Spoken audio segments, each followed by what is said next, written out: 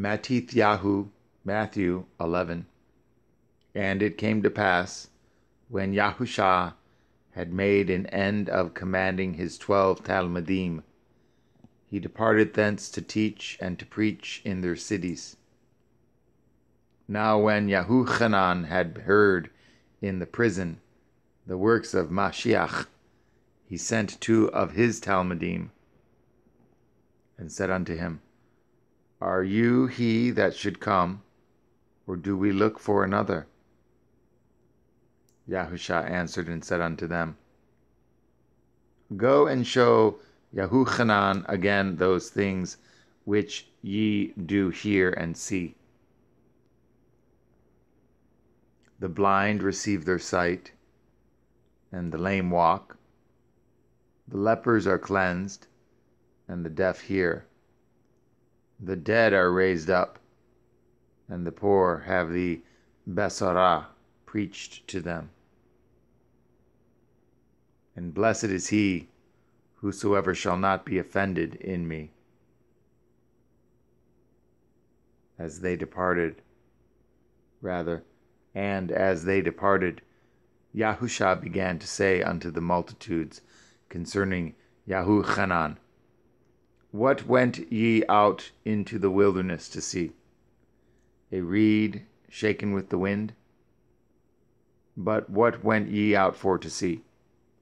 A man clothed in soft raiment? Behold, they that wear soft clothing are in kings' houses. But what went ye out for to see? A prophet? Yea, I say unto you, and more than a prophet. For this is he of whom it is written, Behold, I send my messenger before your face, which shall prepare your way before you. Amen, I say unto you, among them that are born of women, there is not risen a greater than Yahuchanan the immerser. Notwithstanding, he that is least in the kingdom of Yahweh is greater than he. And from the days of Yahuchanan the immerser until now, the kingdom of Yahweh suffers violence, and the violent take it by force. For all the prophets and the Torah prophesied until Yahuchanan. And if ye will receive it, this is Eliyahu, which was for to come. He that has ears to hear, let him hear. But whereunto shall I liken this nation? It is like unto children sitting in the markets, and calling unto their fellows, and saying, We have piped unto you, and ye have not danced. We have mourned unto you, and ye have not lamented. For Yahuchanan came neither eating nor drinking, and they say, He has a devil. The son of Adam came eating and drinking, and they say, Behold, a man gluttonous, and a wine-bibber, a friend of publicans and sinners. But wisdom is justified of her children.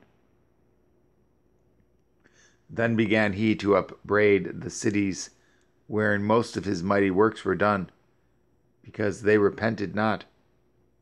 Woe unto you, Chorazin! Woe unto you, Beit Saadiad! For if the mighty works which were done in you had been done in Sor and Sidon, they would have repented long ago in sackcloth and ashes.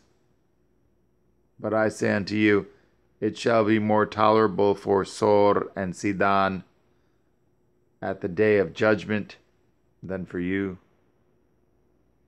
And you, Kafar Nacham, which are exalted unto heaven, shall be brought down to Sheol. For if the mighty works which have been done in you had been done in Chedam, it would have remained until this day. But I say unto you, that it shall be more tolerable for the land of Chedam in the day of judgment than for you. At that time Yahushua answered and said, I thank you, O Father, Yahweh, of heaven and earth, because you have hid these things from the wise and prudent, and have revealed them unto babes. Even so, Father, for so it seemed good in your sight. All things are delivered unto me of my Father, and no man knows the Son but the Father. Neither knows any man the Father save the Son, and he to whomsoever the Son will reveal him. Come unto me, all ye that labor and are heavy laden, and I will give you rest.